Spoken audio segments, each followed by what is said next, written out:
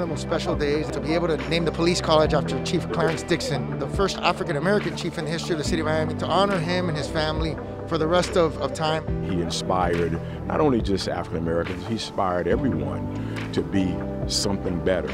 He was a chief for all the community, the white, the Hispanic, blacks, the Jewish.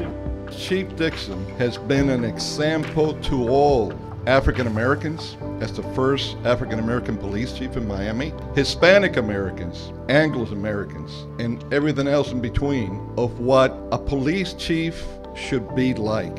He embodies the personification of what we stand for in the city of Miami as individuals and as officers. And I'm proud to have been a part of the team that made this a reality.